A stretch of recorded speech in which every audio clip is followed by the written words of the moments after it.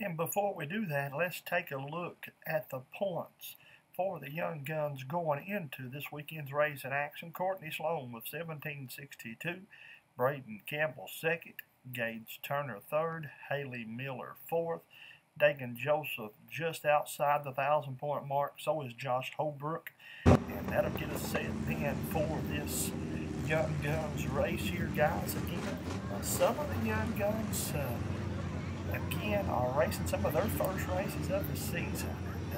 That's a good shot of the number 12, though, Jamie Lynn.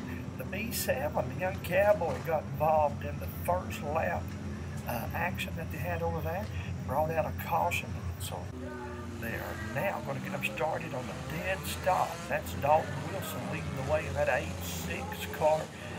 Green flag flies for Flagman Tiny Cotto. Good shot of the 17 for Gage Turner. There's your points leader, Miss Courtney Sloan. Look over there on the other side, and as I said, it's Dalton Wilson leading, but here comes the cowboy riding along, and as he comes, he brings that 42 car, Riley Fields, with him.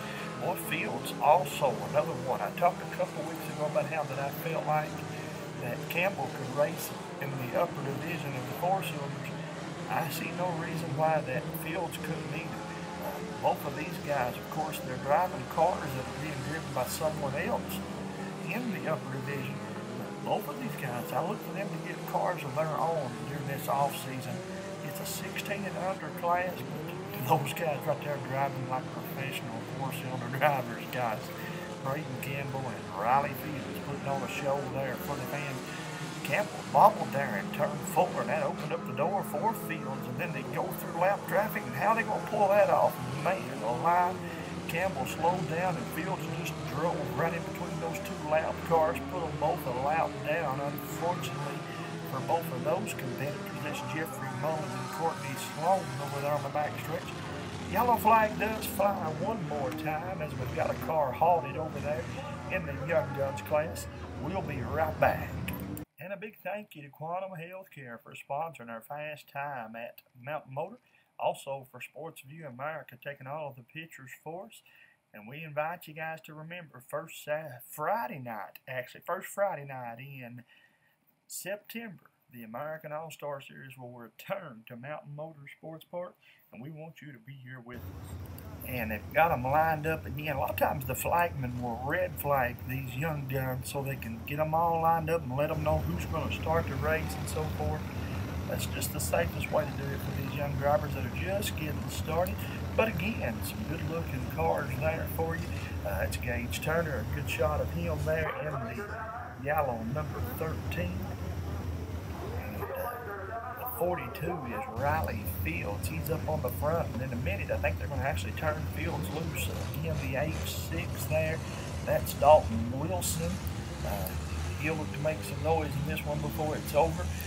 We know, again, Joseph Holbrook, the 13 car, very strong car. Good shot there in the 28 again of Jeffrey Mullins. Miss Courtney Sloan driving that C13. Bailey Keynes in the 95J. Dagan Joseph in the 19. And Scarlett Crow driving the number 1 car in the Young Guns race here.